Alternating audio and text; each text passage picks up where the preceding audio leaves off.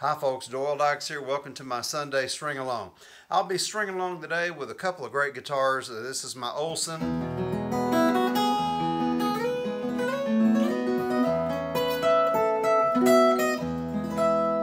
Playing some songs to honor Chet Atkins, who would have been 100 years old. We just had his convention in Nashville, Chet Atkins Appreciation Society convention. And there's a lot of picking like this going on.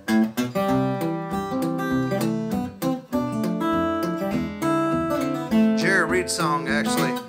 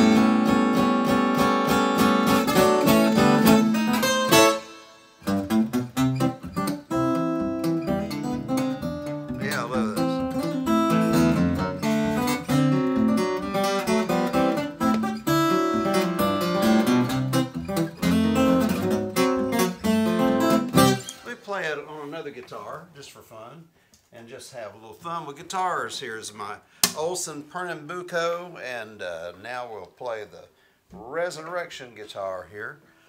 And this is what I do when I come to my room. I just like to plug them in and have fun. Sometimes, most of the time, don't even plug them in, to be honest with you.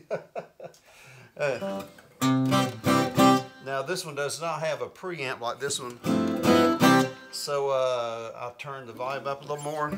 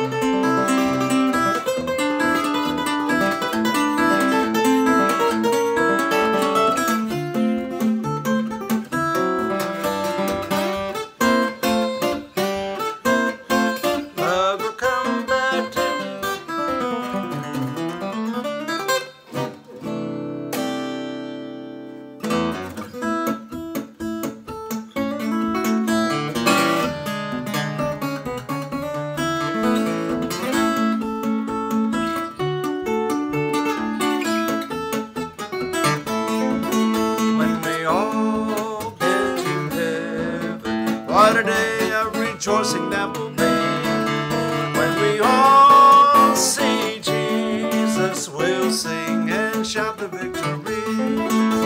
Onward to the prize before us, soon as beauty will behold. Soon the pearly gates will open, we will tread the streets of gold.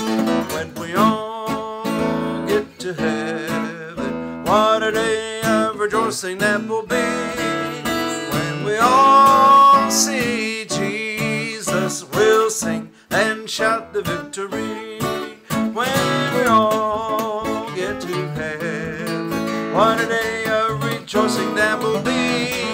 When we all see Jesus, when we all see Jesus, we'll sing and shout the victory.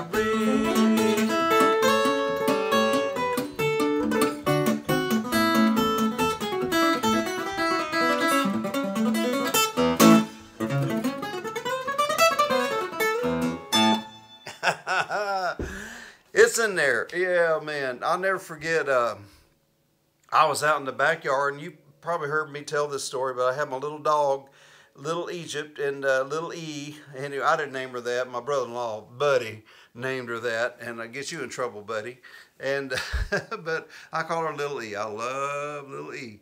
And I was walking around during the pandemic, and she was a brand new little puppy to us, and the Lord spoke to me. God spoke to me. Call Ricky Skaggs and tell him that you love him. And I didn't want to mess with Ricky. I mean, he's busy. Everybody was just kind of shut down though at that time, but still, I mean, the Lord prompted me. Just text him. I just felt an urgency in my spirit. Do it now. And so okay. And I texted Ricky, I love you, brother. You're such a blessing to me. And I'm not just trying to drop a name here, but God spoke to me to do that. And he answered me right back. I love you, Doyle. You're a blessing, good brother, and this, that, and the other. And he said, what are you doing September the whatever it was? And I said, I'm going, what do you want me to do? Because so much was shut down. And he said, well, we're going to have an all worship and praise 2 days, 48 hours of continuous worship and praise at the Ryman Auditorium. And I want you to be there with me. And Haley, I asked my daughter Haley, and we went over there and played and sang together right before Ricky, and he came out with Gordon Kennedy. Man, I mean, it was amazing.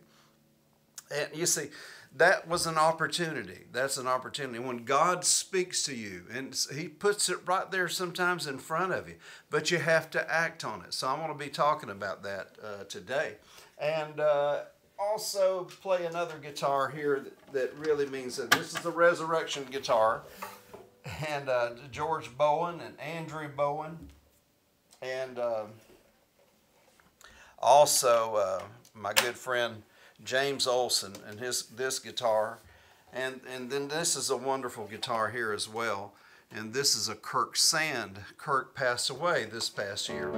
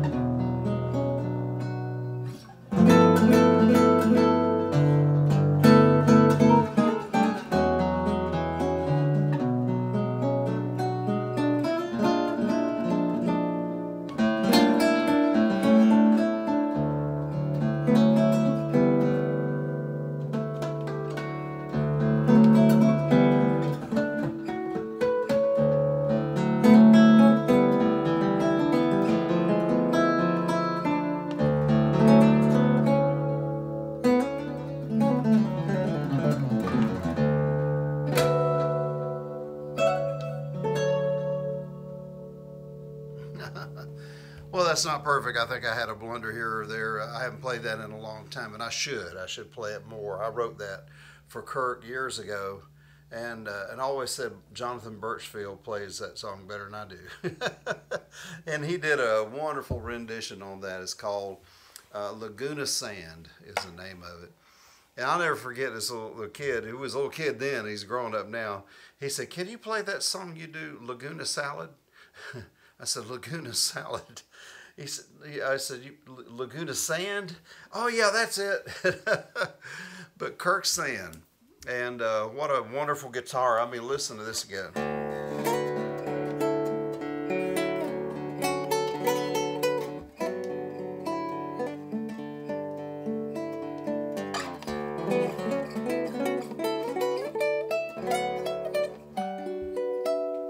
And that's with no sound hole, and it's an amazing guitar. It really is. It's braced like a regular classical guitar for you guitar nerds like me out there, and they come no better than a Kirk Sand guitar.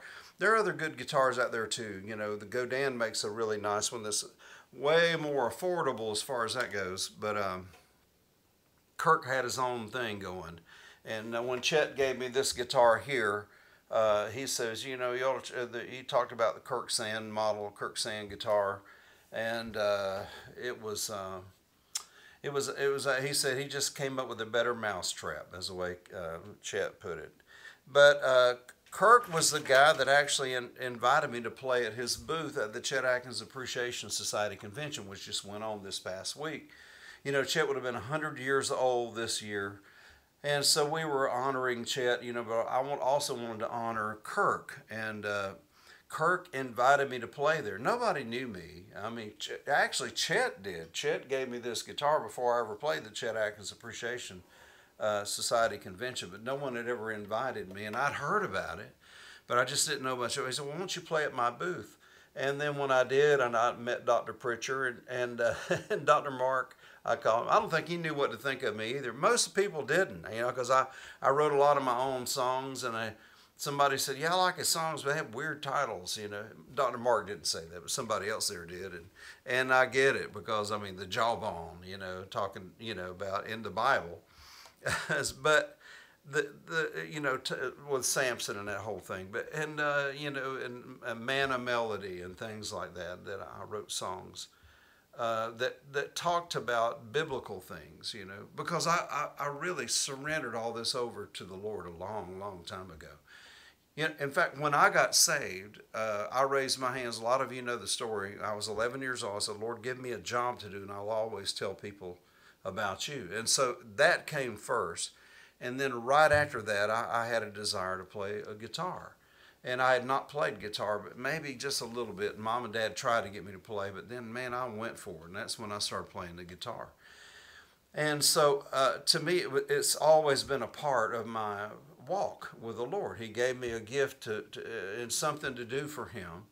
And I still do that. And I'm still at it here at 70 years of age now. But I love the Lord. He comes first in my life. And then the guitar, of course, well, family, even before that, but the guitar comes later, you know, and so I don't worship this, and not saying that you do, but I'm just saying that we, you know, if you just give it over to Him, just give it to the Lord, just give it to Him, and there are opportunities ahead that you could never imagine.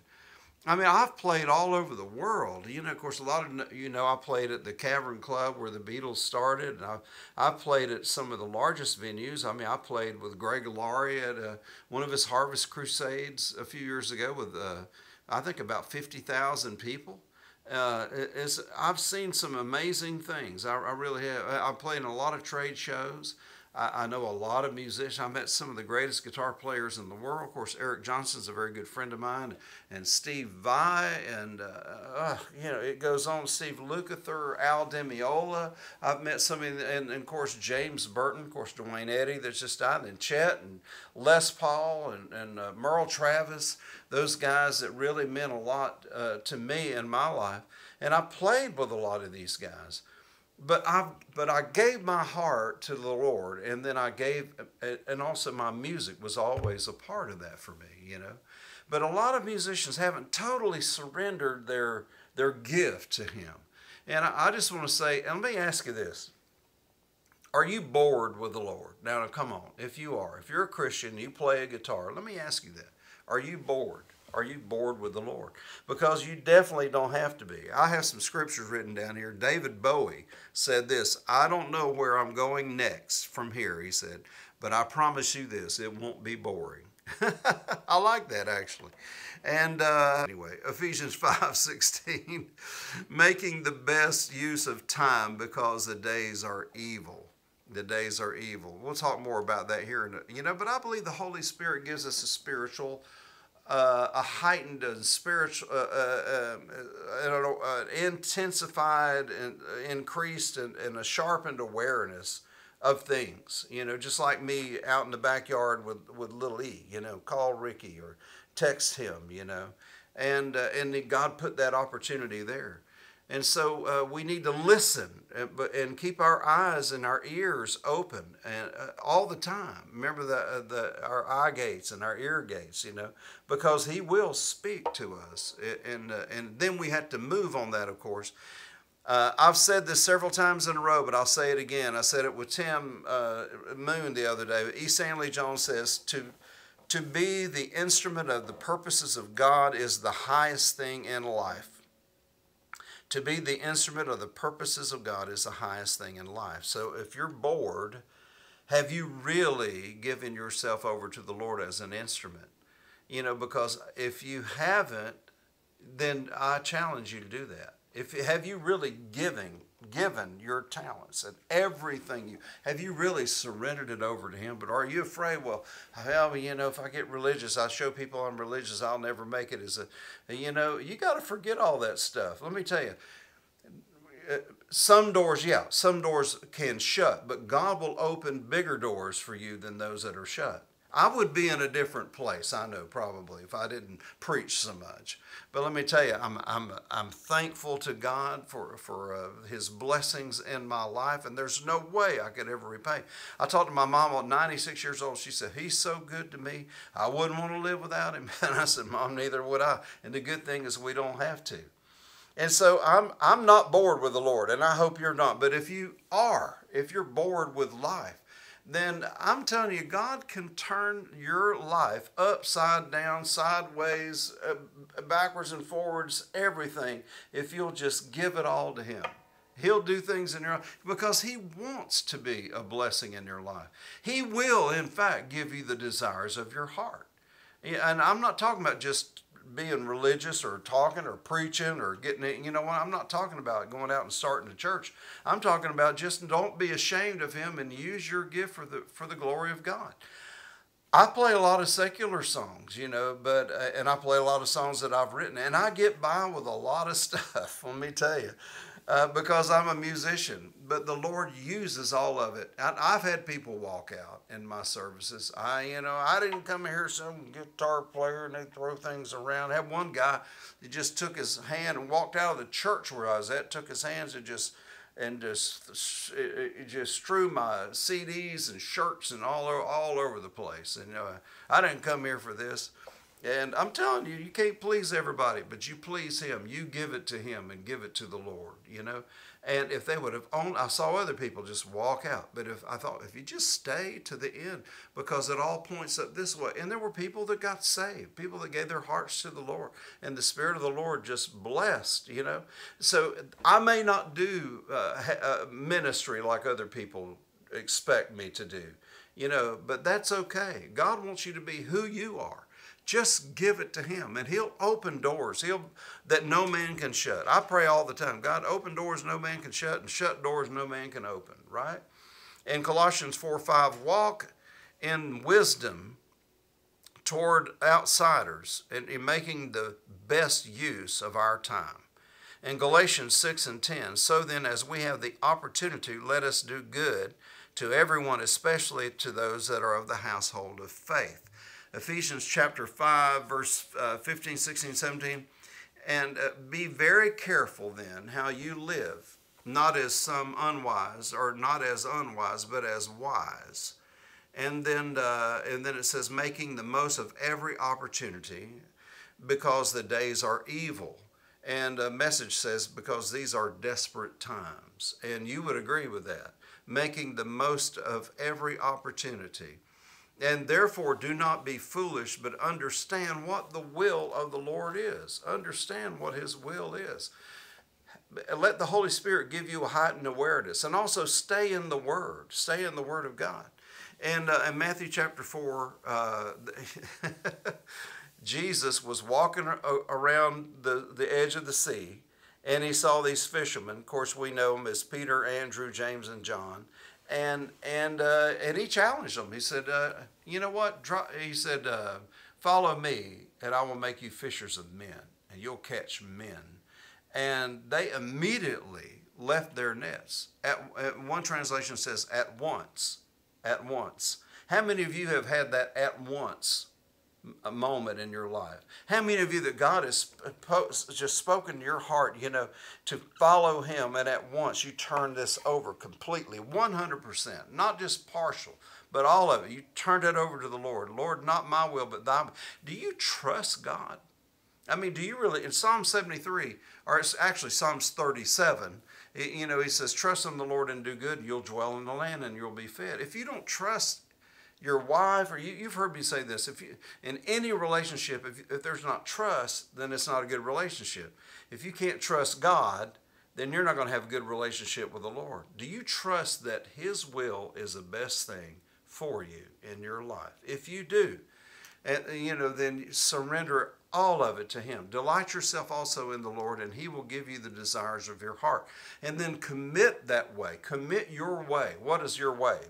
If you play guitar, or if you teach, or whatever you might do, commit your way to him, and he will bring those desires to pass. Read that. It's in Psalms 37, and it's pretty clear.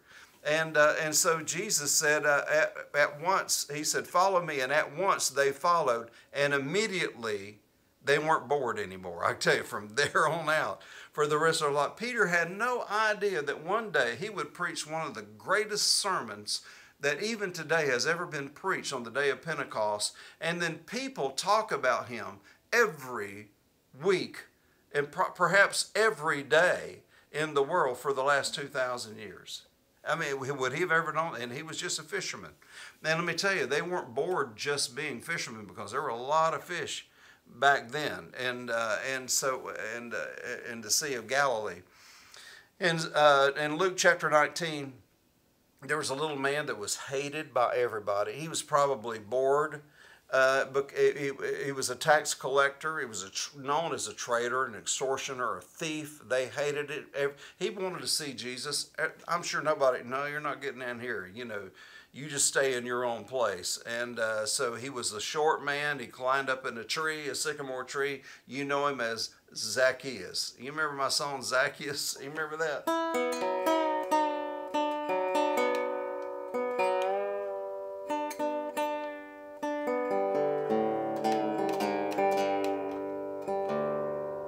How about that?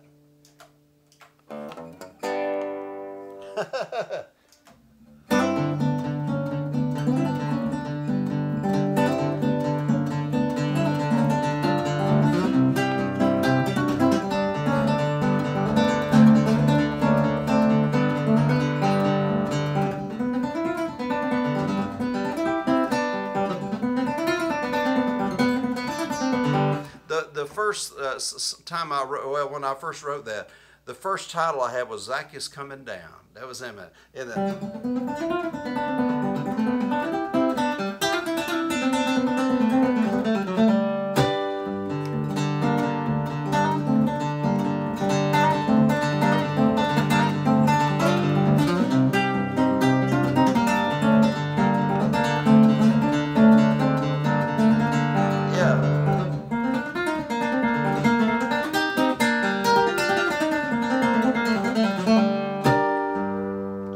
that's a little bit of it. But Zacchaeus, what a great story, you know. But boy, when Jesus he says, I'm coming to your house, he immediately got out of that tree at once. he got out of that tree. He says, I'm coming over to your house. And he took him to his home.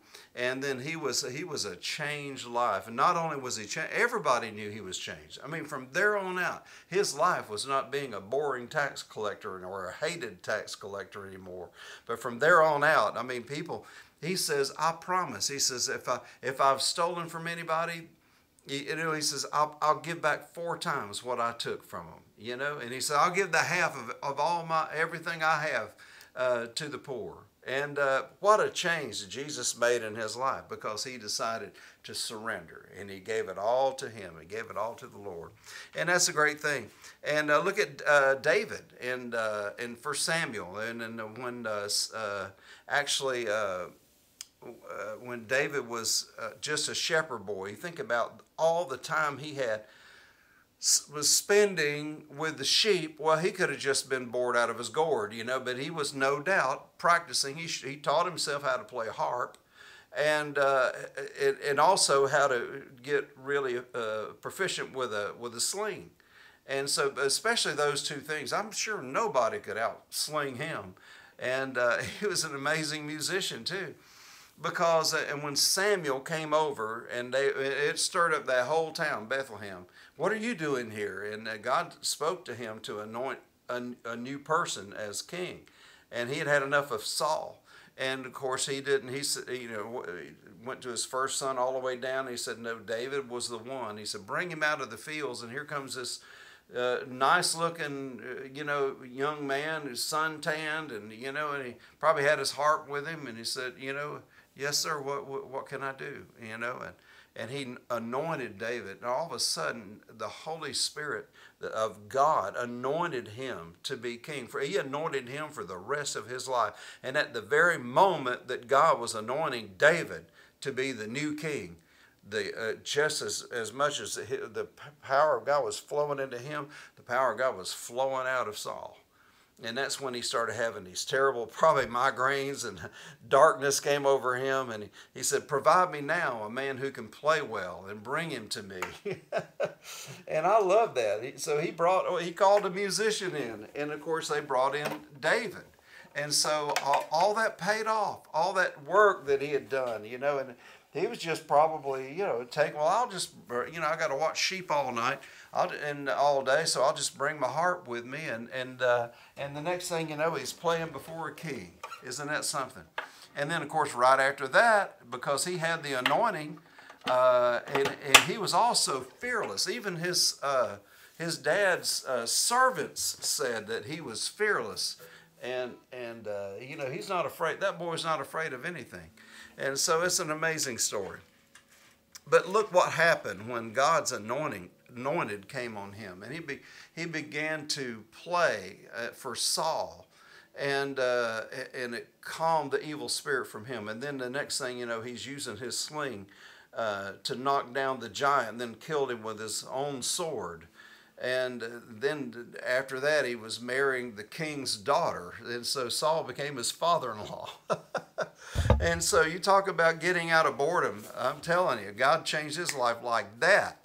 And so God can do that if you'll give everything to him. And so I was just going to actually ask you, if you've been praying about something, what is it you've been praying? My son this week, he'd been praying about a job, this particular job, for a while. And it was the longest time. I mean, it was just one of those kind of things. And we were just believing, well, let's just be in agreement and thank the Lord. And I mean, all of a sudden, boom, just like that, everything changed. It's a timing thing, oftentimes. I had a friend of mine, and you may have heard me say this, but a friend of mine said, man, I prayed that for years ago. I asked God, why didn't you give me that years ago? He wanted to build a beautiful chapel to the Lord, and he said, because my greatest asset for answering prayer is timing.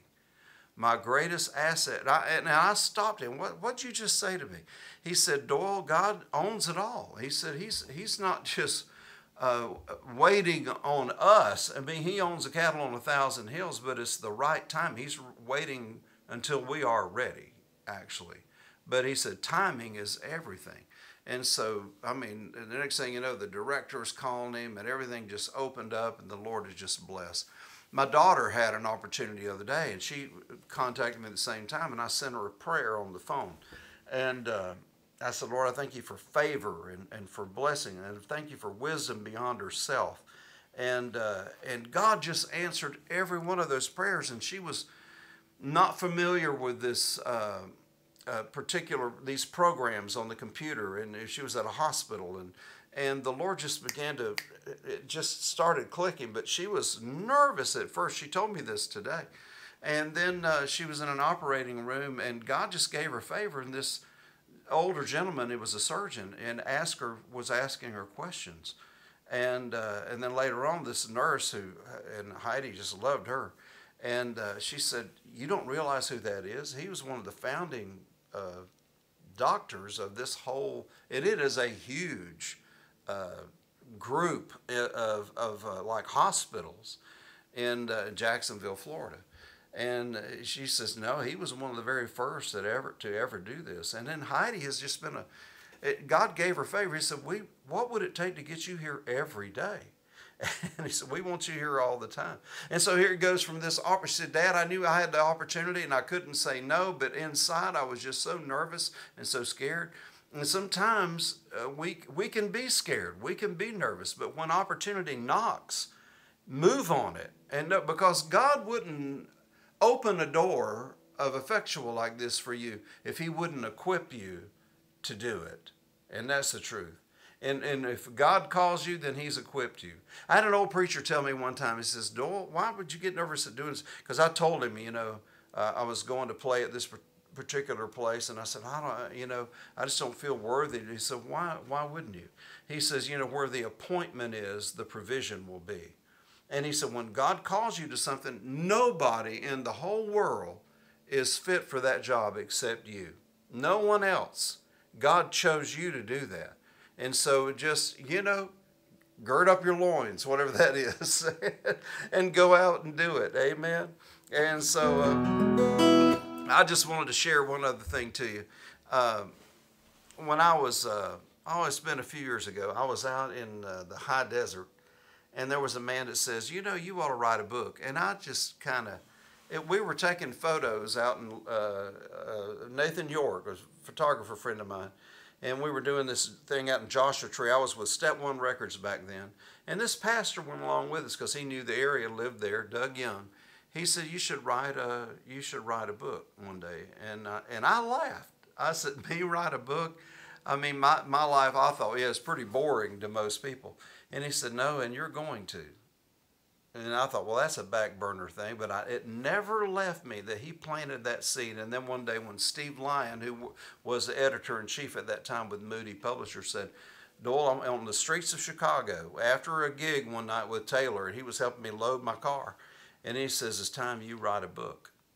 And and it took me about a year to get a couple of stories to it, and the next thing you know, we had published a book, And so when God puts that seed in you, and sometimes it takes time, but when the timing was right, God opened the door. I was with the same guy, Doug Young, and it was about a year or two later, and I got a call from Bob Whitaker of the Grand Ole Opry, and he said, Doyle, I want you to be on the Grand Ole Opry. If you don't mind, I need for you to do me a favor.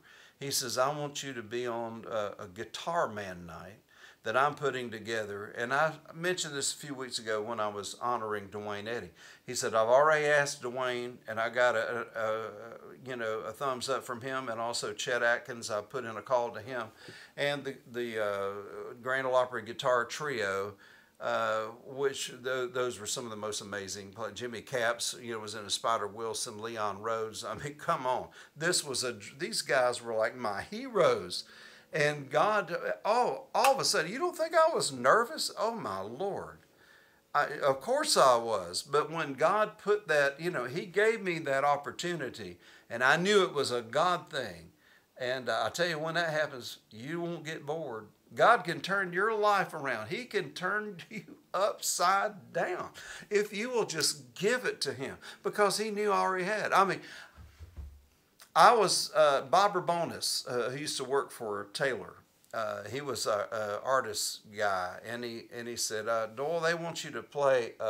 He said, we're gonna. I think Guitar Center had something to do with the Eric Clapton. And I'm going too long, I know, on this, but the Crossroads thing was in Dallas. And there were so many. Eric Johnson was on it, but he was on the big stage and all these. And I saw Eric Clapton, and I saw all these great. ZZ Top was there. So many people. Well, I was on a little stage in the back with another friend of mine, Lawrence Juber. But the whole thing was huge. I mean, it was still big. But you know, I thought, well, you know, we're doing our little part here. And it was an honor to be asked. It was an honor to be there. And I met some great people. I met John Mayer, a lot of people. And suddenly Bob Rabonis came up and said, Doyle, and he said, I want to, do you know James Burton? I said, well, I met James when I was with J.D. Sumner and the Stamps. And he said, yeah, I remember you, Doyle. How do you do? And we talked a little bit. He says, we're putting together a festival. I'd like for you to be on it. Well, he called, sure enough, and I was on there. I had my daughter Haley on there, and we prayed and joined hands. And Eric Johnson was on the show, Steve Warner, Brad Paisley, Sonny Landreth. Oh, I can't remember who all was on there. John Goodman, I think, was the MC, the actor, and there were some huge people, and the Spirit of the Lord was so strong. The anointing was so strong. I remember it was another great guitar. I just won't say his name, but it was so recognizable, and it touched every. Said, how did you just touch every soul in this whole building? I said, I didn't do that. He did. But I'm going to tell you, he did. Haley said, Dad, I've been around you all my life. I've never seen such a power and anointing like that. I said, well, that is amazing. I felt it in my fingertips. And it was just such a power. And we have been close friends, and with some of these other players too, ever since that time. Because, you know, you can't deny the power of God when it's there and you sense it and it's real. And it goes beyond my guitar playing. And I was invited 3 more times after that. I was on his 4 festivals that he did in Shreveport. And he said to me, I'll never forget it, and I'm not bragging on myself, but he said, Doyle, I have a lot of access to a lot of stars. And last time I was there, even Priscilla Presley was there, and Steven Seagal, the actor, was there. And oh man, there's so many people. But he said, when you played, and when you played at my before, he said every time you play, he said he shows up, and I'd rather have. This is James Burton talking. I'd rather have him there than anyone else. Let me tell you, you can't. If you don't deny God, if you put Him first in your life, God will promote you. If you promote Him, God will promote you, and your life will not be boring. I promise you that. I want to sing this old song before we leave, and oh my goodness, I've gone over time. I know I have, but all to Jesus I surrender. All to Him I freely give. I will ever love and trust Him in His presence daily live. I surrender all. I surrender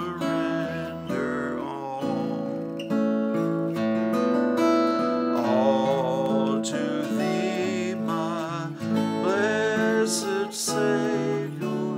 I surrender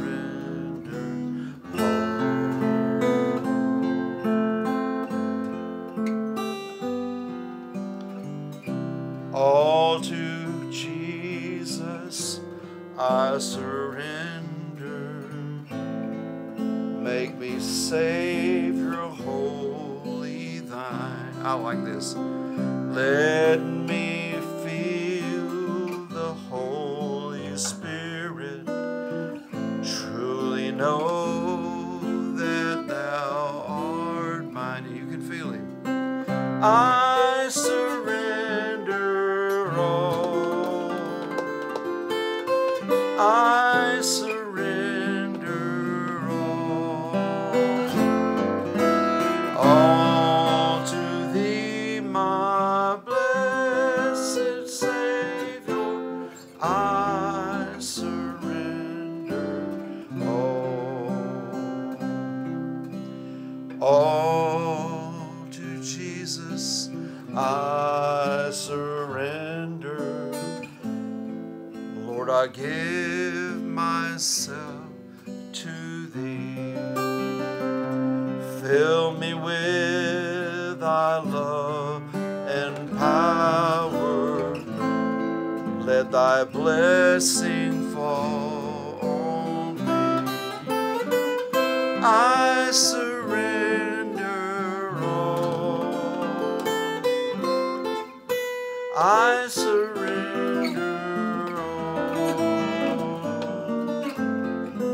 all to Thee, my blessed Savior. I surrender all. One more time. All to Thee, my blessed Savior.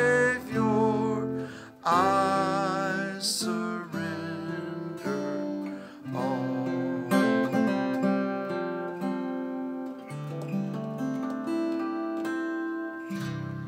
Amen. Father God, thank You, Lord, today for this message. And I thank You, Lord, for all the stories in the Bible, even like the young boy with the 5 loaves and the 2 fishes. His mother would have never known that we're talking about this in 2024. And people probably every day since then, for 2,000 years, have told that story somewhere in the world about the 5 loaves and the 2 fishes. She made lunch for her little boy. Her little boy carried it to Jesus, and he surrendered it to Him. And Lord, we know what we can do. I know what I can do on this, Lord, but when I give it to You and I surrender it to You, there's no telling what You can do with it. God, turn our lives upside down. Don't let us be bored Christians. If we are, something's wrong. Lord, I just pray that You will just bless us and turn on a new light and a new chapter for somebody here today. And we thank You for it right now in Jesus' name. If there's anyone that hasn't received Christ, say, forgive me my sins. I receive You as Lord. Receive me in Jesus' name. Thank You, Lord. Amen. Thank You. Praise God. Amen. God bless you, folks. Thanks for joining me on my Sunday String Along.